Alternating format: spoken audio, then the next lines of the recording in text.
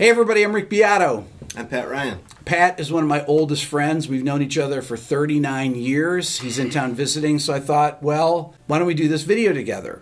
And Pat is a huge Beatles fan, as I am. Today, we're going to count down the top 10 Beatles riffs ranked. Unlike the Zeppelin and the AC/DC one, where I talked about whether the riff is iconic, meaning from a big song, and whether it's fun to play, those are the two things that I use to judge them. We're going to add a different criteria here because the Beatles have so many songs that are great, that have great riffs or great parts and are fun to play, but what are we going to do, Pat? Well, like a level of sophistication. Whether the song is really breaking new ground with what it does, because the Beatles did that. A lot of surprises. A lot of surprises in these. Good times. Good times.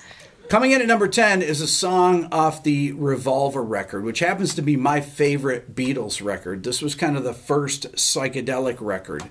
And this particular one has one of the trickiest riffs to play because it's actually a two-part harmony. Check it out.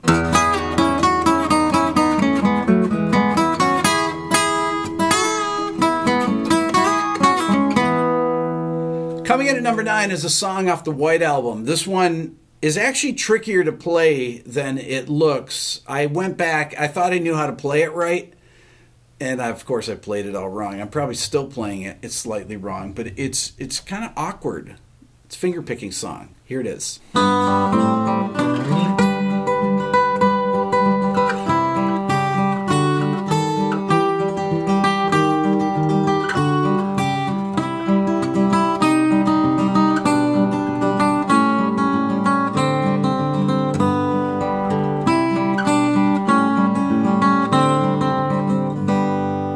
Song number 8 is based on a drawing by Julian Lennon. John wrote this after seeing this, and it's a real example of a psychedelic song. It's probably one of their most psychedelic songs, and it has a very unusual chord pattern. Here it is.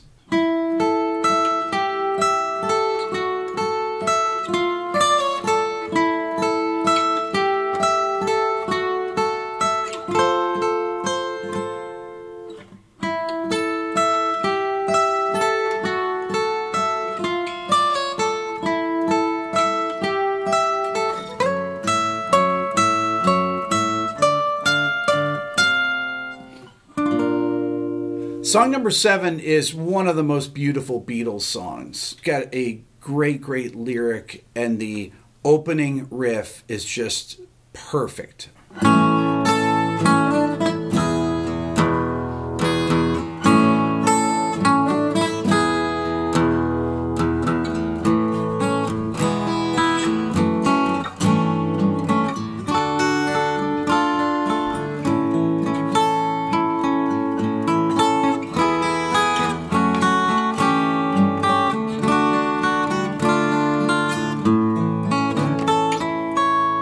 Song number 6 is one of my favorite riffs to play. As a matter of fact, when I did my Mixolydian video, I used this as an example and then had the video demonetized just by playing the riff. So this is probably going to happen with this one too. Check it out.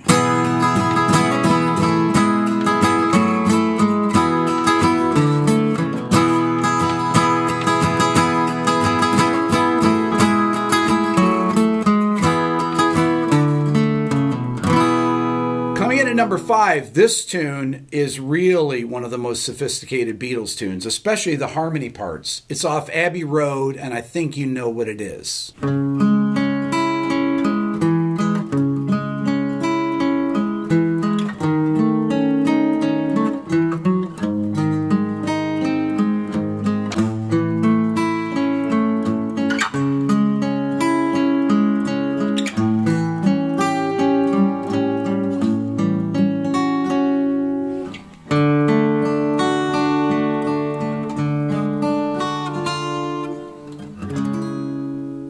Song number 4 is probably the song that you would think would be the first thing when you're thinking of Beatles riffs. This particular tune was actually a double A-side that was released in 1965, with the other A-side, the other single, was We Can Work It Out. Here it is.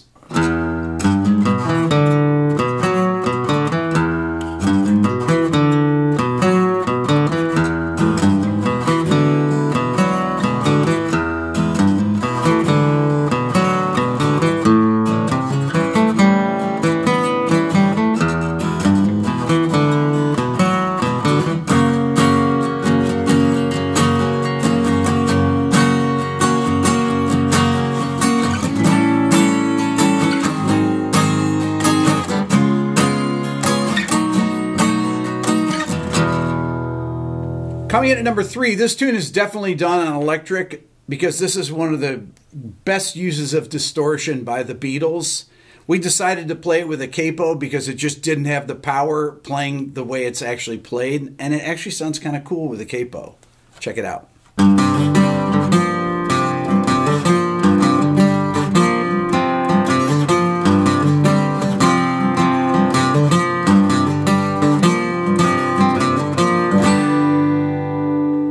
Song number 2 at the beginning features one of the earliest uses of feedback. But the riff, to me, was the beginning of the psychedelic Beatles movement. And this one came out in 1964. Check it out.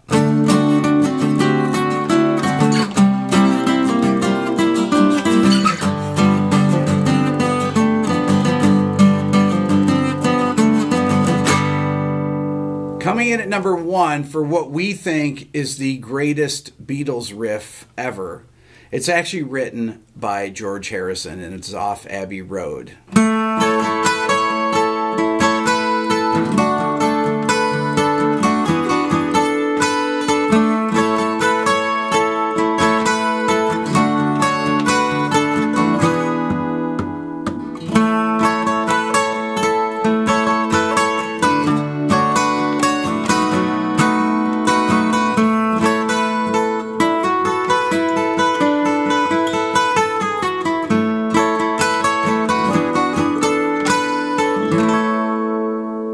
So that's our list. Let us know what you think. Leave in the comments.